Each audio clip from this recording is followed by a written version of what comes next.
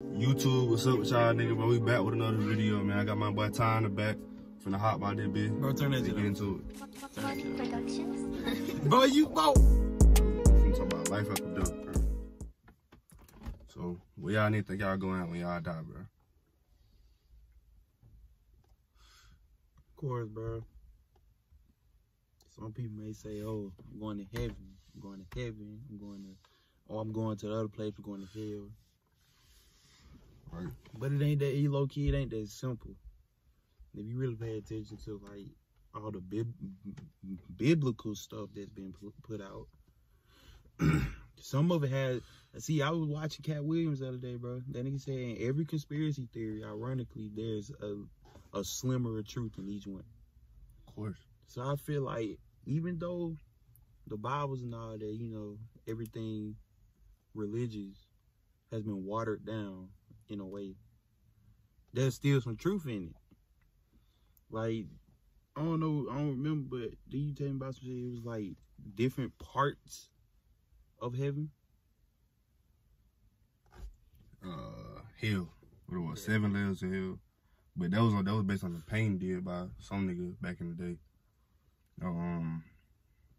Dante. It was some shit called like when Dante's Inferno. You know the game Dante's Inferno. When Dante went down 7 layers of hell and shit. It was like each layer was for a different sin or a different category of sin. So gluttony, greed, lust, different shit, a whole bunch of shit. Like the sins, all that shit. You got judged and you got sent where what like the sin you partook in the most type shit. That's why I'm saying though. That is a pain, a portrait, a nigga, he drew that shit out.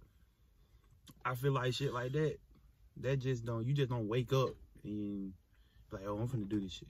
Yeah, like, bro, the nigga thought of 7 layers of hell, man. He had to have seen something, cause all that shit was, like, that shit was fire. It was detailed, bro. Now, I see you niggas want hardcore and evidence. They want truth. They gotta see it. That's the problem nowadays, bro. You can't see everything, bro. The wind, bro. Nigga, you breathe oxygen every day. Can you see it? No. But we know we breathe the shit. Everything don't need to be seeable for you to understand it, bro.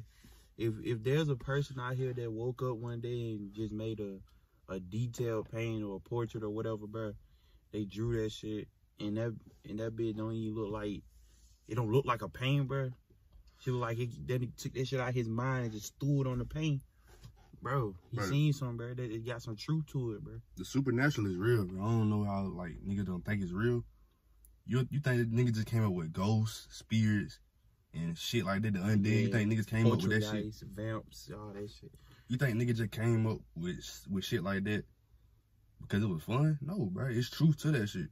It may not be depicted how we depict it, but there's a version out there that exists. When they put it in at the time. When they put that shit in your face, bro, they telling you that shit real. They just put it in a comical way. They basically mocking you and making fun of you because you don't know that shit real. Because they done dumbed your ass down for so long. Since you came out the womb, they done dumbed your ass down. So now you think, oh, God ain't real. This and that ain't real. It's a lot of real shit, but the devil is real. The Satan is real. But y'all don't believe that. Exactly. His greatest trick was making niggas believe he didn't exist. And y'all niggas fell for it. All y'all niggas, bro. It's a lot of shit. It ain't like the Buddhist guys, like, them niggas real, bro. They're gods, but they're not God. They're not the highest power, bro. They get their power from niggas worshiping them and turning them idol worship. Man, bro. You gotta think about it, man. God told us to, you feel me? He don't want to be worshipped. God said that he didn't want to be worshipped, but he said have faith in him. You feel me? You got to believe in him. Like, the goodness in people is hidden because of all the evil shit that's in the world. But why you think all that evil shit got seeped into their flesh and soul? And why you think everything the way it is now? Everybody killing each other, hurting each other, and all that shit. Flesh, bro. Niggas turn into wicked ways. Because, like you said, hold on, my fault. I'm saying, sure. But y'all got to think about that shit, bro. The devil works in mysterious ways. The devil, his like he said, his biggest trick is making you think he don't exist. That's why niggas are so oblivious to the evil shit they do. Because the devil is literally right behind them niggas, puppeteering them. He's a puppeteer, bro. He's literally making y'all niggas puppets and using y'all, bro. And y'all don't even know that shit. Because you don't believe in him. That's what he wants you to do so you can give him more power. Niggas in the music industry, Lil Uzi. That nigga Lil Uzi just said, he came out and saying he don't believe in that shit. But look what he doing. Look what the nigga doing. He literally said, y'all music, this music sending y'all nigga to hell because y'all listen to that shit every day, repeat. Y'all listen to that shit. Y'all invite them spirits. Y'all invite them demons. Like, the shit he do. Bro told me some shit, bro. The devil love music. The devil love music. That was his. He was over music in heaven, my nigga. He was over that shit. You don't think he got power in that shit? You don't think he still tap into that power, my nigga? I'm saying, so that's why y'all got to think about the music industry too now. Cause them niggas that's music. The devil is empowering himself through them people, and he knows their role models. So once people see what they do, they'll want to copy that and burn it into their own mind. And they'll start acting like that. Oh, now we have people unconsciously doing the devil's work for them. That's what it is. Influence. Unknowingly, because they don't believe in something higher than them. So they're down in them lower vibration. They're lower vibrational state. You got niggas doing shit like carnality. You got niggas robbing niggas for little shit. You got niggas robbing each other, killing each other, doing shit like that. You breathing into that chaos. You breathing into that evil, my nigga. Evil is real. Good is real. Good and evil, they coexist in this world. They shouldn't, but they do. You got some niggas never ever put their hands on a woman. Some niggas that will never ever look at a child in a sexual way. Some niggas that will never ever kill another nigga just over some little shit. And then you got niggas that do. Niggas that'll go and look at a child and say, I want that shit. Or go and fuck with another nigga bitch. That's adultery. You partaking in that. That's a sin. Both of y'all, it take two parties. It take two. So you doing that, and you breeding them spirits. You giving them spirits power over you. They can torment you. Cause now they got you in that state. You stuck in them lower tier vibrations. They got you in that state. Demons are lower vibrational beings. That's where they have power. That's where them niggas have power. So you stand in there, you just getting caught up in that shit. Intrusive thoughts. Intrusive thoughts are not your own thoughts. Why you think intrusive thoughts consist of shit that you know you will never do? You be like, no, I ain't finna do that shit. You think you finna go, you think, oh, somebody got a baby in their hand. You thinking in your brain, you thinking in your mind, just a thought passed by. Oh, go slap that baby. Or go grab the baby and throw that nigga on the ground and stomp on that nigga. Them ain't your thoughts, nigga. Unless you just a really fucked up individual and you already taken over by that shit. Them ain't your thoughts, my nigga. Those are demons trying to attack you. Especially if you believe in God, bro. Especially if you believe there's a higher power.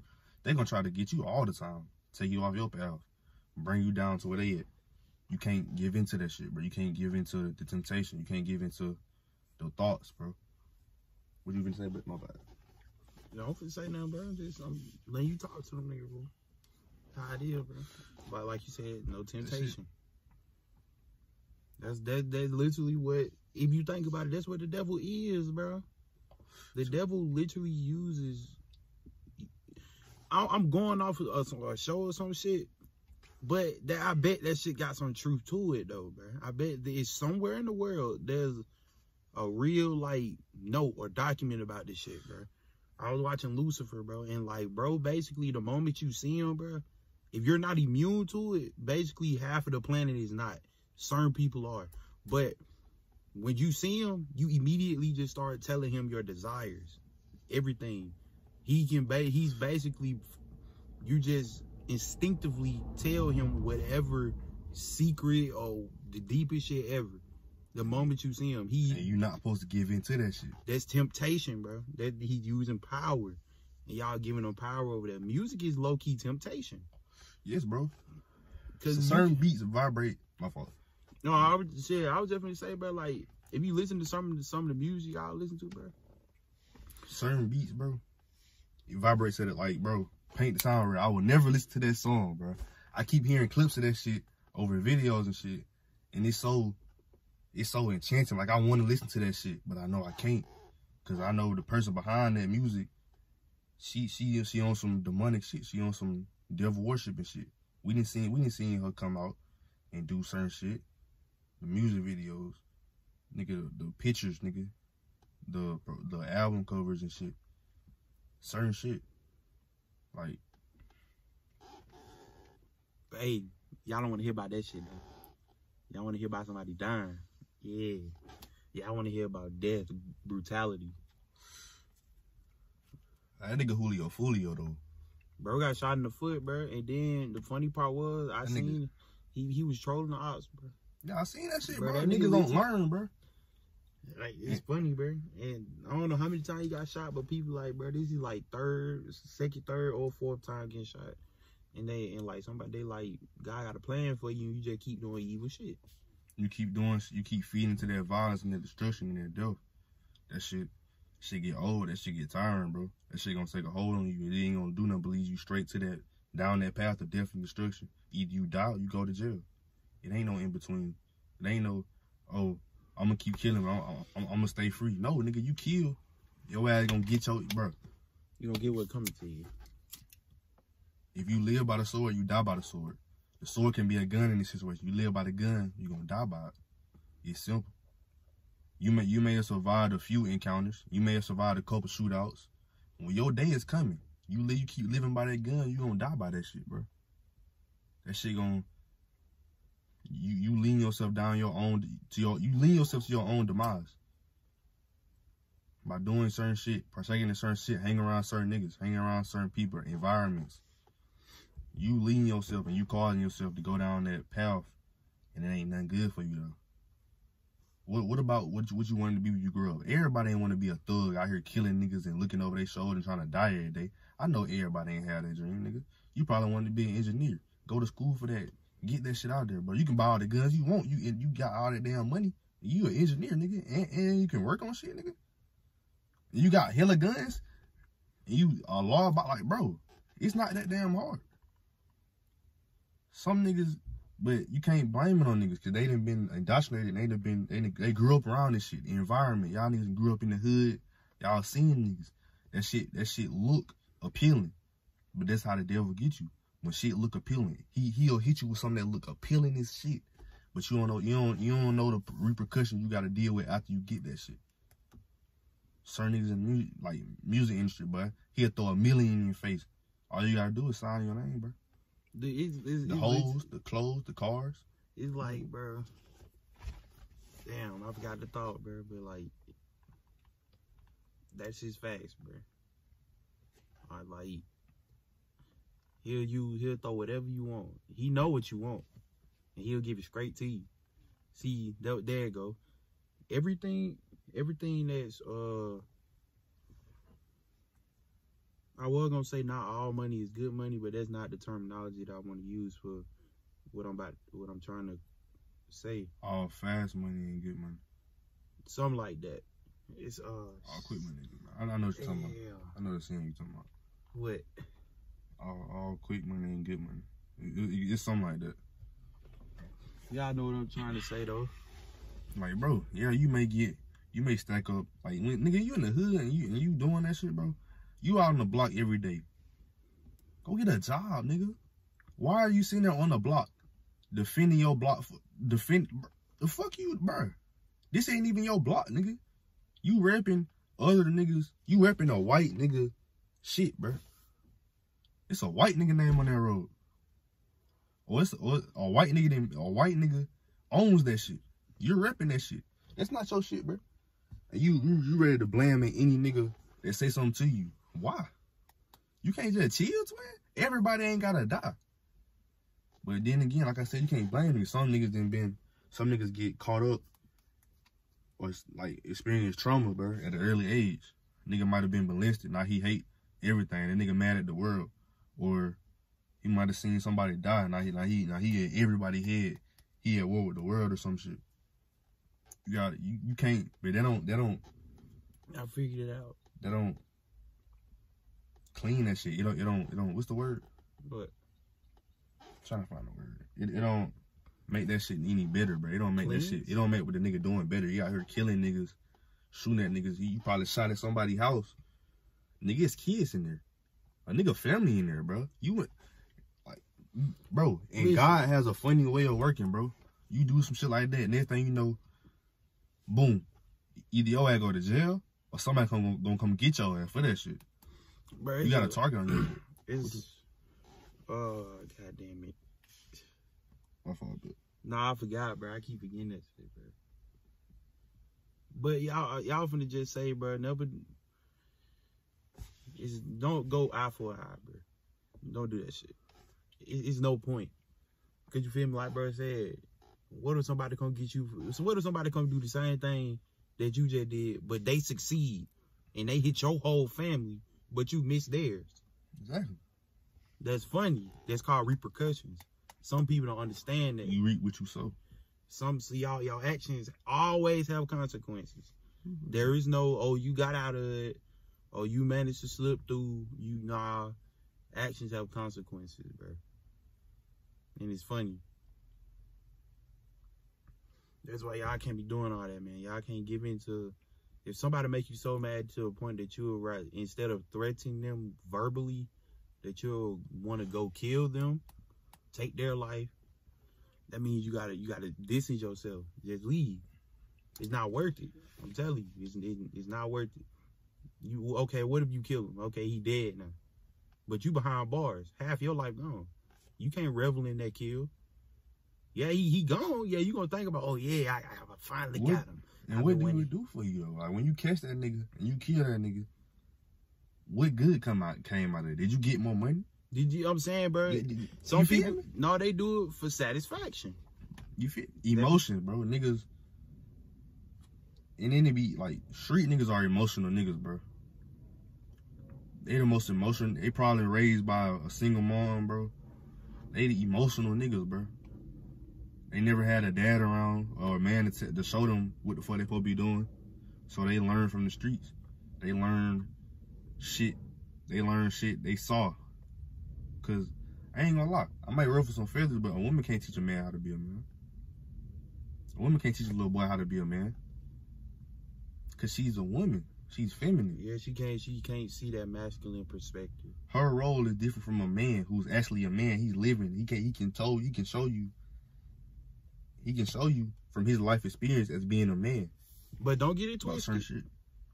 There's still black moms that do it. I ain't even gonna say black moms. Single moms, they do a damn good job for some of the niggas that come out. Yes. There are some that can balance that, but you can tell they haven't balanced the masculine side of the family.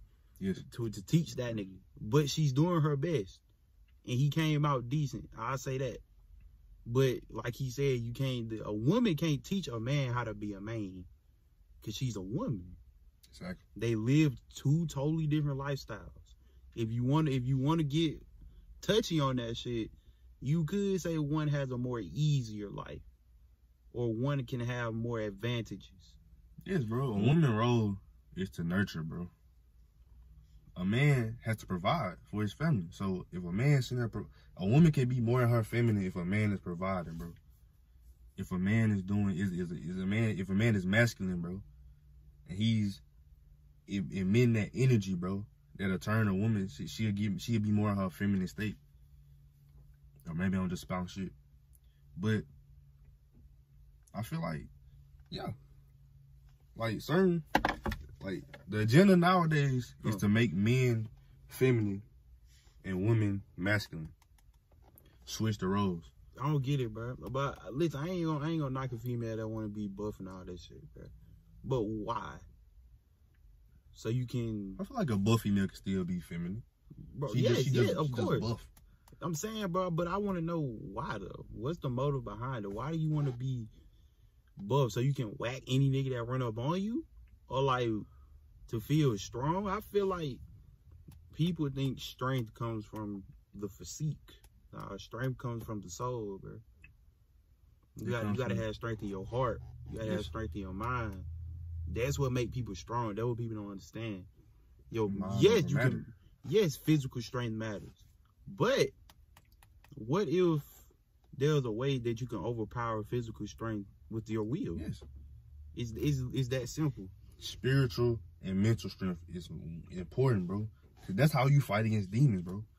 You got the spiritual strength and the mental capacity, the mental will, bro, to not be influenced, bro.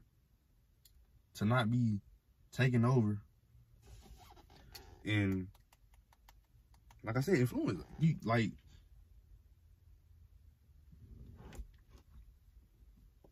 I'm high as shit, bro. But if you got that, bro, you really straight, bro. You got self-control. You know how to self-control. Fasting and praying, bro. Fasting and praying is the ultimate way. Semen retention. Do that. That shit is the ultimate way. To gain self-control and control over your emotions, bro. To become more centered, bro. Of course, bro. Because you can fight anybody in the world, but the strongest person is always going to be you. The inner you is always going to be your biggest foe. Once you get control over that, you're untouchable. If you have patience and you have skills, you're untouchable. You just have to be dedicated to gaining control over yourself. But that's smoking in my mouth. Because you have to get control over yourself, because there's nobody that can combat you if you have control. Somebody can be screaming at you, they raging, oh, blah, blah, blah. Oh, you're not giving them that power. You're not giving them that reaction that they're looking for.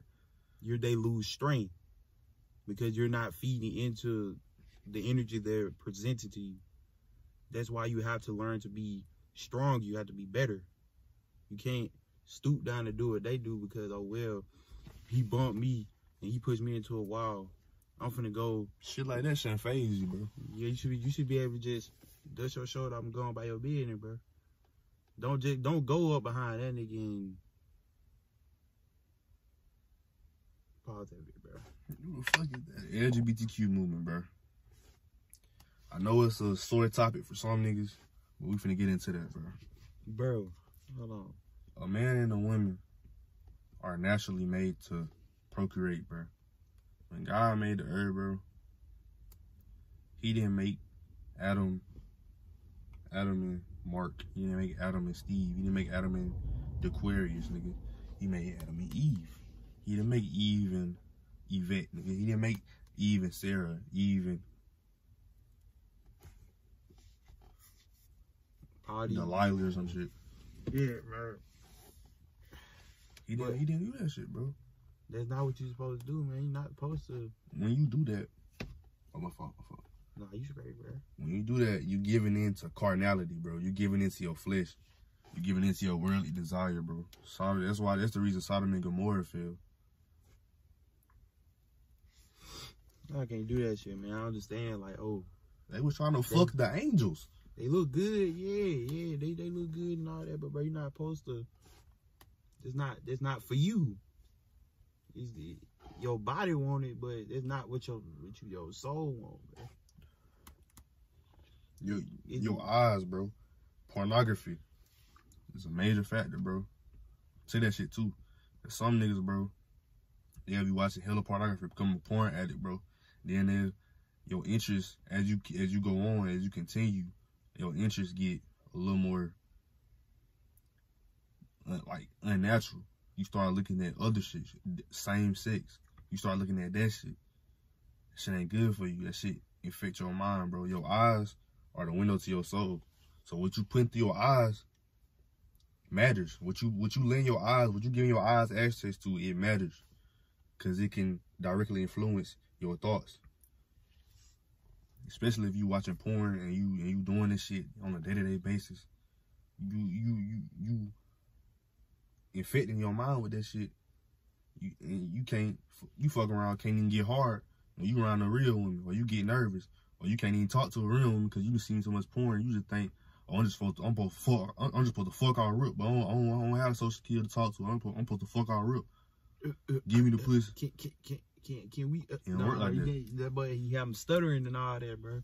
You gotta have confidence when you talk to a woman, bro. Then I went to the shop.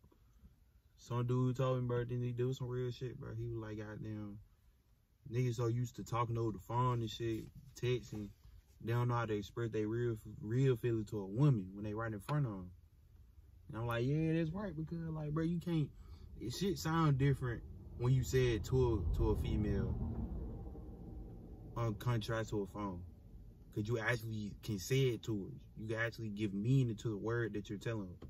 Over the phone is just like you said in whatever type of way. You see certain expressions and certain attitudes and shit, demeanors and statures, and you see how much of a character this person has built for themselves. Body language. That's the body language. That's why y'all gotta start going to go actually see the females, man. That's why y'all can't stay in the crib. I know staying in the crib be lit.